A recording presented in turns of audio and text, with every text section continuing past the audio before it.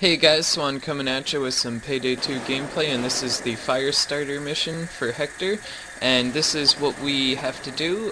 We break into all the trucks and the weapon cases inside the warehouse here, and we fight off the police as well the Mendoza cartel, and once we finish them, the police move in. Now this is on overkill, and we will be going up against the heavy-duty forces of the police. As you guys know, that would be the tasers, the cloakers, the bulldozers, all those fun things to go up against. Now I just checked the upstairs here and found the weapons, so I'm gonna bag those up and toss them down. It looks like that we're doing okay so far. I wouldn't give us credit yet, but we're not doing terrible. Now as you can see here, my primary is the Nagant rifle, and on the bottom right hand corner of the screen you see that it only has 30 bullets total. So I'll come in here and I will fix the drill, and you can hear the cloaker going off in the background. It has a really weird like staticky noise and usually comes in with a cloud of smoke as well. Let's see if I can get away with taking these weapons as well without getting hit. Oh no, damn it, I accidentally clicked on the mouse there, so I just wasted one of my so few bullets already. I just haven't had a chance to use this weapon yet, so I wanted to check it out and see how good it is. Looks like I just took out that taser with one shot, and I'm kind of weary about using this weapon because, as I said, I have very, very little ammo to begin with. Now, I really want to line up these good shots here. Oh, and I had to reload. Look at that. Wow. Okay, then. Now I'm gonna grab this one.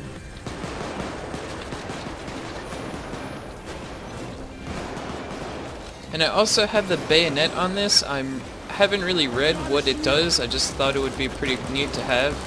And we have one of our teammates getting hit by a taser here. Now a cloaker's about to come, so let's get back a little bit. You really don't want to be up close and personal with the cloakers because they are not the force to be reckoned with. They will whoop your ass. I basically consider them Sam Fisher from Splinter Cell, for all those who know. And he does a Chuck Norris roundhouse kick, so it's basically Chuck Norris and Sam Fisher combined. And it's kind of interesting that they're very, very weak when they're not close range. You can pretty much take them out with almost whatever weapon you're using. If you just shoot them in the head, obviously, it goes a little bit quicker, but when they're up close and personal, they will take you down. Looks like this gun is a one-shot, one-kill no matter where you're shooting them. I was just shooting at various spots in those grouping of SWAT members there to try to see how it would go. So it's pretty much a one-shot, one-kill. I kind of like the Nagant rifle in almost any game that has it.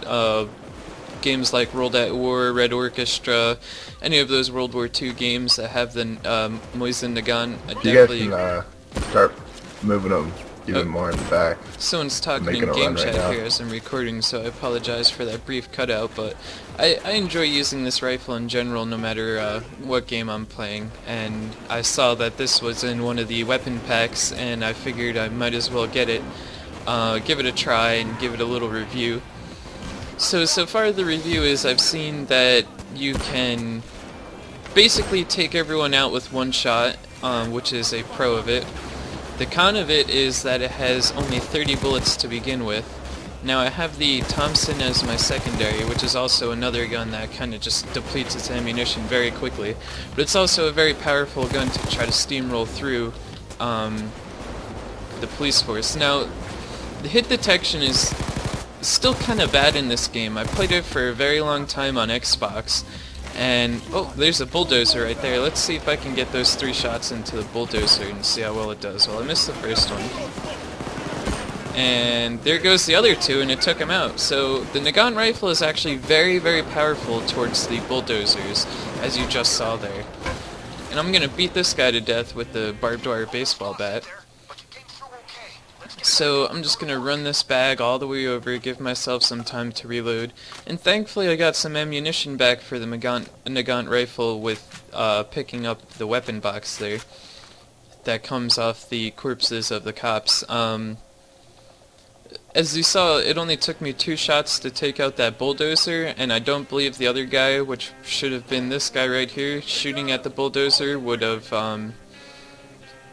used a powerful weapon there. I'll check towards the end of the thing, but I'm pretty sure that guy has like 2 pistols maybe. I can't remember what he was carrying in the beginning of the mission, but I think it's still pretty neat that we were able to take out the bulldozer with only 2 rounds of the Nagant rifle, which is very useful, especially when they take up so much bullets and they absorb so much damage. So I think I'm just gonna start running these bags here, being that I only have so little ammunition in my Thompson, as well as the Nagant rifle, as you can see on the bottom right. It is very time consuming to just walk with these weapon bags, but the payout is still pretty good, and you can get a large amount of these bags from this mission. And it's good to just do what they're doing right there, is that they're bringing the bags to each location and just start running them back and forth. This guy's tossing the bags up to me, so I don't even have to have any communication with him to tell him what's going on. Basically can just realize that someone's going to stay over by the van and throw them in. Yeah, that's why coming on the money. Someone's going to be taking the bags from the warehouse and bringing them closer to the other guy. So we already reached our amount, and it looks like we're going for the gold here and taking the rest of the bags, which obviously you would. It's the extra payout. You get more money, you get more experience, I believe, and it's... Oh, we got a man down over here. Now, on my mastermind perk, I can pick up someone by shouting at them, which looks like someone else did that as well. It could have been Base Cheeses. The mastermind is a pretty useful skill tree to use, and I have everything unlocked in it, aced out, so it's definitely the perk that I've used in both Xbox and on PC and found it the most useful. It's good for... I believe on Xbox I was able to get like 10 zip ties or something like that. I'm not sure why I only have 6. I couldn't upgrade it anymore, but this is the end of the first day of the mission, guys. I'll have the second day and third day right after this one, so I hope you guys enjoyed, and thanks for checking it out.